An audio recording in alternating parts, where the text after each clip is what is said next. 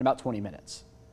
If you drive in Warner Robins, get ready to slow down. The city installing speed cameras in several school zones. Megan Western tells us more about the camera. She also talked to the man who says he'll be happy to see people take their foot off the gas pedal. In Warner Robins, you may see some people speeding through school zones. There are some times when you see people traveling at a high rate of speed, faster than they should be considering it's a school, the kids are out. Juan Jones lives in Demon territory near Warner Robins High and says he shares the road with speeders daily. Probably twice a day. You may have seen the signs go up, but you'll soon see cameras by Warner Robins High School, Northside High School, Huntington Middle, and Lakejoy Elementary, and Jones is for it. It's just safety. Just slow down. You know, if you're late getting somewhere, you were late before you started, so slow down. Warner Robins Police Captain Gary Edwards says it's all about safety. We've had some collisions, you know, where we've had some angle collisions and things of that nature. It's where speed was involved.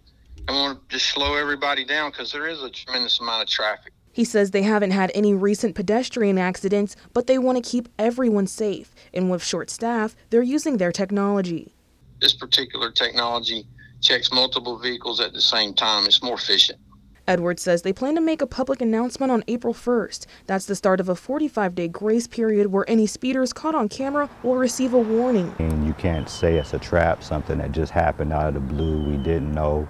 That's a good thing. And starting in mid-May, they will issue tickets. The first ticket will cost $80 and any after that will cost $130. In Warner Robins, Megan Western, 13 WMAZ News.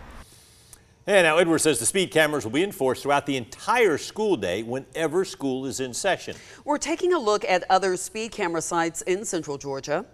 In Perry, cameras at Matt Arthur Elementary School and Perry Middle School target speeders going more than 10 miles per hour over the posted limits in school zones. In Macon Bibb, school zone camera enforcement is active 1 hour before the school day and 1 hour after dismissal. The flashing lights only indicate the reduced limit around the start and end of school.